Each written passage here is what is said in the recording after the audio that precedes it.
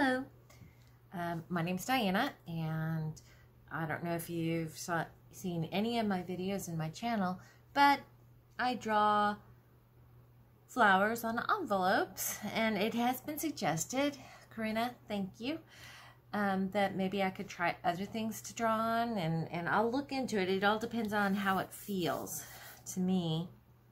She suggested maybe making a picture frame, and that sounds like a great idea. You know, my whole life could be drawing one way or another. I decorate things. I get bored easily. So I'll include some other things that I draw. But today I'm going to show you how I make my roses, the tighter roses, the ones that are just bunched up and haven't opened up.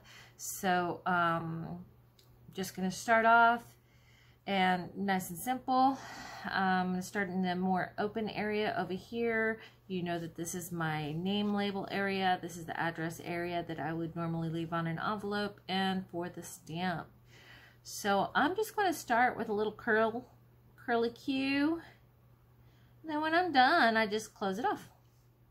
That's basically the entire rose, but you don't want to just keep going in huge curls, so you have to at some point close the petal off, because some roses have, you know, every rose is different, and I like that about it. Some petals are going to be larger and some petals are going to be smaller and tighter, so nothing's perfect. The only thing that's perfect is God, and I just love making roses. So here we are. You'll notice I keep closing it at the same place. I've got to try and not close them all up at the same place. I've got to try and spread that out, do a better job of it.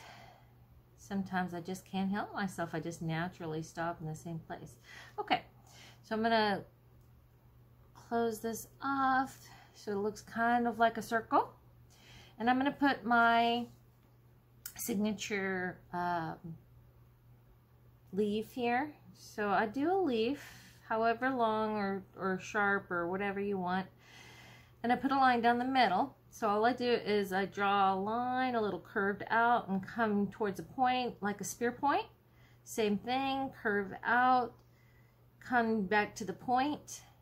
And what I do next is I just come in and I just draw little tiny lines along the edge of the leaf, because I've noticed that certain roses have these little jagged leaf edges. So you can put one, you can put two. See, they don't have to be the same width or anything. They can be different. Oops, that one tried to get away from me. Yep. Just drawing my little lines.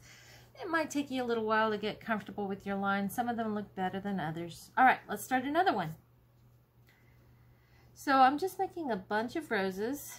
Not all roses have to have the leaves, you know, depending on how big your bunch. Notice that I'm making I started off with a little curl. I closed it off, then I made a wider curl. So you'll notice that, you know, of course, as nature is, some buds are larger than others, some start smaller, but seem to have more of a spreading. And that's just typical in human nature too, isn't it? That some of us are all bunched up like onions and we have so many layers, and then others of us work with so much less and they do so much more with it. It just, what? How does that happen? We're all different. All of us have different talents. All of us have different things and that we can offer the world. And I just love it. I love seeing how special other people are. I know that I've lived a very interesting life, but one of my favorite things to do is find out about the people around me. What makes them special? What, you know, I'll just ask them, and people are just so happy to tell you about themselves. And I love to know amazing things. So now I'm talking. I'm in the talking phase. I'm just making roses now. So just make roses with me. I'm going to talk a little bit more, and then I'm going to move on and finish with drawing. So here's another rose here.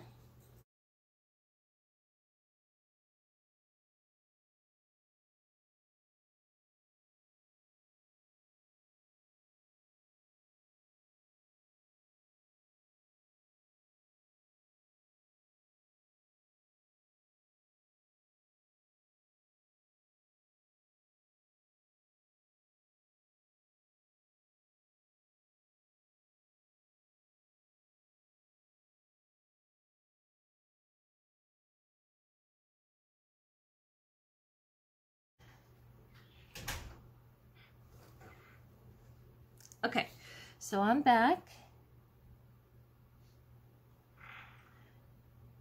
So what was I saying? Oh, right. People are so interesting.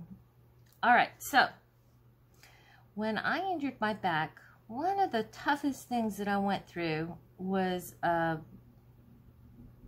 rehab program, physical therapy and occupational therapy. The program is called Pride. It's in Dallas, Texas, and it's intense. It is a very intense program, and the people there that work there are amazing. They care about you. They want to see your progress. They push you further than you think you could go, and if you let them push you, help them, basically allow them to push you. You can find that you're able to do things that you didn't realize you could do in pain, and so they helped me a lot.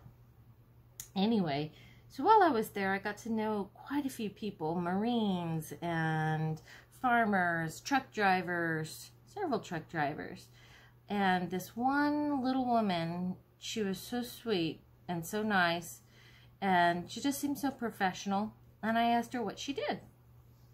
And she was a pilot. Amazing. So originally she told me that she used to sell hotel furniture. So she was a hotel furniture merchandiser, and she sold it to hotels, and she was very good at her job. And then she just decided, what am I passionate about? What have I always wanted to do? And she went out and got her pilot's license. So she was a private pilot. Can you imagine the jump from going to hotel furniture services to flying for millionaires and business owners, and just private pilot. Just amazing. I was so impressed. And I told her, I said, I love to know about people's lives, because the people that God puts in my life, that's what He's sprinkling my life with. The people that are around me. The people that are around me are what make my life unique. Of course, I have a very interesting life. Personally, I've done quite a bit. From music and music education. I went to the University of North Texas. I sang on stage before in Boston. I was on the radio in Boston because of a friend's song that he published, and just I've had so many wonderful experiences. It's just that the people I know are what make me happy. Knowing them. All right, so I have a bushel of roses now, and all I did was start from the middle, swirl out, and just add petals, petals, petals, petals, and then I made these little simple, little kind of heart-shaped, long heart-shaped leaves, and then added the little edge. So now I have my bushel of roses, and I'm going to finish the rest of the envelope in a higher speed.